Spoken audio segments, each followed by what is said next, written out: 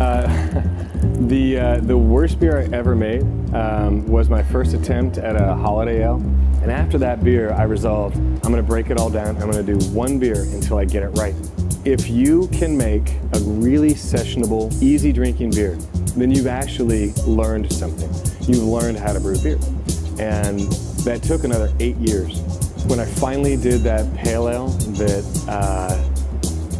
met my standards and I achieved my goal, it dawned on me, hey, you know, that was it. That was what I've been trying to do for all these years. I've actually done it. I thought, I can base a company on that. I believe that that beer is something that has universal appeal. And based on that, we decided there was no name more fitting than Universal for our flagship pale ale. It takes a lot of things to brew beer, but actually it takes 4 specific things to brew beer. Malted barley, hops, water, which is about 95% of beer. Then we also have yeast, which is kind of the workhorse, which, I mean, without yeast, you have no beer. You just have really sugary, water.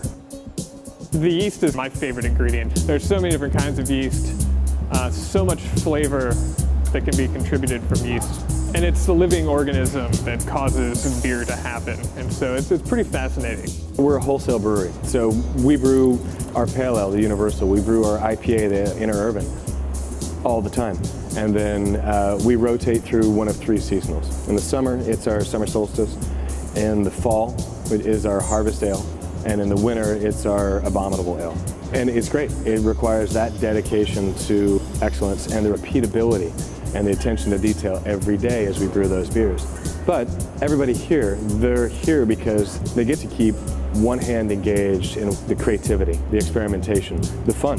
We have an amazing selection of grains. You can brew almost any style, any day here. If you just walk in and think, you know, I have some free time today, I'm gonna do a pilot batch of fill in the blank.